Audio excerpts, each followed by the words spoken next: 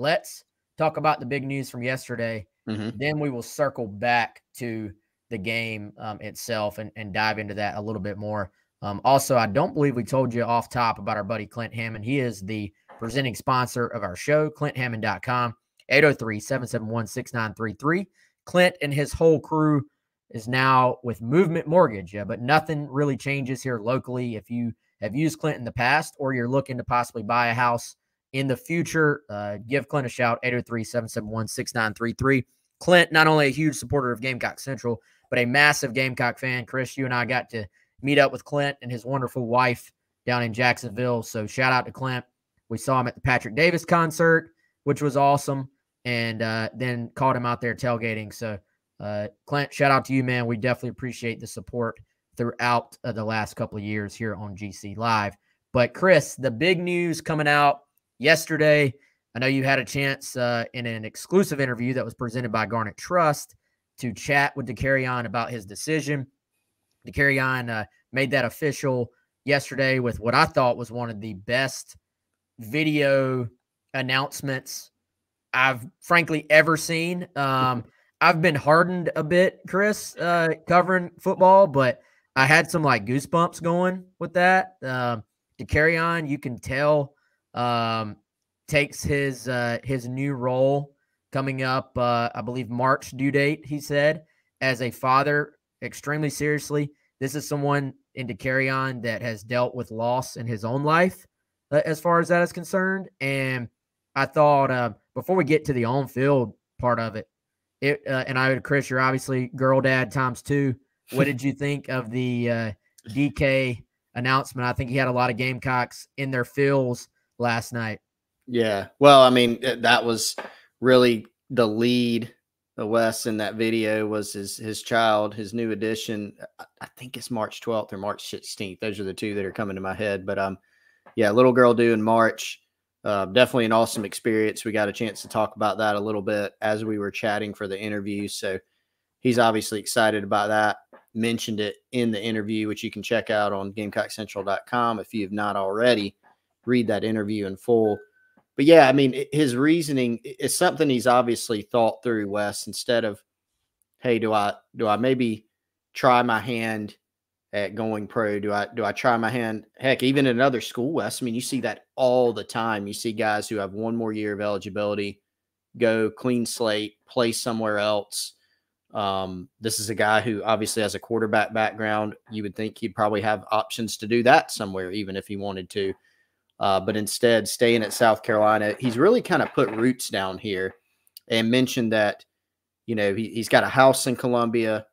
I thought it was really cool to hear him just talk about how his daughter's due date is in March. And obviously, that South Carolina will kind of be in the middle of preparing for spring ball, spring practice around that time. And it's just really important for him, he said, to be here. He said that's a very important time. You know, obviously early in his daughter's life. And so really cool to hear him talking about that. Like you said, responsibility that he's taken very, very seriously. You know, we talked about NIL some. Dakereon's done a really good job of building his brand and getting himself some opportunities. And he talked about just how he's conducted himself in that realm even, and how he thinks that that's helped him gain more opportunities. So cool stuff. And I enjoyed talking with him about the decision.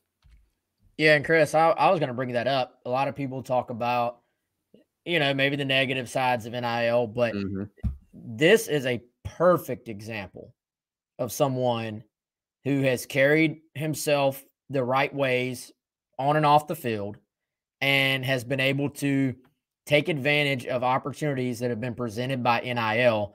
For one, all the credit in the world to him, Chris, in that he has a keen business sense, which I think is going to serve him extremely well after football is over. But you're talking about someone who right now, I think probably would be a risk to jump to the NFL as far as, you know, projections go, because he hasn't, you know, he talked about it with you as well. He had some injuries going on the first half of the year, was kind of trying to get back. I thought he looked as explosive as we have ever seen him during kind of the final, what would you say, quarter or final third of the season. And But it would be a risk, I think, to jump. And now you're seeing NIL, like this is the perfect example of a really good college football player who's done everything to make himself a fan favorite among the fan base. Obviously, his bowl game last season, the Mayo Bowl, everything that came from that, none of those opportunities were there if not for what NIL has presented. And Dakereon has done a fantastic job of taking advantage of it. And I think it takes some of the pressure off. He may, in an alternate reality, it felt like, oh, I'm about to have a child. I have to jump to the NFL and try to make it right now. This gives him a chance not only to still be in Columbia and be there, for when she comes into this world, but also I would say, Chris, probably in a better spot to financially feel good about that as well, which we probably lose sight of that sometimes with all the negative headlines about NIL. So from a big picture standpoint, I think it's worthwhile mentioning, but also just from a DK standpoint, his business sense, the job he's done marketing himself, putting these deals together has been extremely impressive to watch from my end. Yeah, and I think Dakereon, at least at one point, Wes, not too long ago, and I think it's still the case, don't want to say for sure, is kind of representing himself like most players, or a lot of players rather, especially if they've got somewhat of a high profile, are, working with an agent, which is a lot of times great. But Dakereon, like you said, has really developed a business sense. He has a really good understanding of this. He knows how to pitch himself. He has a lot of companies and businesses that go to him because they know that they're going to represent their brand the right way. I mean, you can hear him. He's done several things on 107.5 West. He's done some stuff, commercial wise. He's done social media campaigns. So he's been able to do a lot of stuff, and good for him. And look, that is, I mean, you hit a really great point in that a lot of people are talking about NIL and such getting, $1 million. And look, that is a lot more rare. A lot more rare in college football, whether it's guys coming from the high school ranks, guys that are already in college. The vast majority of NIL activity is exactly what we've heard from guys like Dakereon or Josh Van or a bunch of other athletes, where they don't have time to work, and a lot of them, yes, they're getting their school paid for, and they have great meals. At least they look like it. They've never invited us to eat one, Wes, at the football. They smell amazing. I'll tell you that. They smell amazing. They look amazing. Maybe one day. But that doesn't mean that they're just flush with cash, right? A lot of times it doesn't even mean that they and their family have enough, right? And so sometimes I'll admit I get a little irritated when people say, well, why, if it's a guy that is considering leaving, why is that guy just jumping at the first opportunity? He should come back and, work hard with his team. And it's not always that simple, right? Not everything is just a blanket statement, but each situation stands on its own. And for Dakereon, I do think he's making a good decision. Like you said, Wes, doesn't really matter what we think. It's his decision and what's best for him. But I think he's got great reasoning and a great outlook behind it. Yeah, and not to this is not a paid ad or anything, but he is coming back. He's a Gamecock all the way, maybe one of the most true through and through Gamecocks we've seen around here in a long time. So I will say this. If you want to support DK, can'tstopcinco.com. He just put out a new shirt, Run It Back, with a cartoon graphic of himself on there. Pretty cool shirt. So there it is, can'tstopcinco.com. On the field, Chris, I do want to get to this as well. Yeah. We saw South Carolina, I feel like, use him the best we have seen down the stretch of this season. He brought, I would say, an extra element to the running game.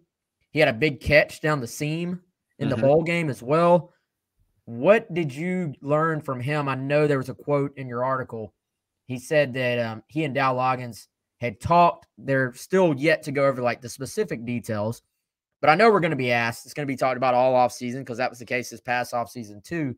But what insight did DK give you on those conversations so far on how he may be used next year?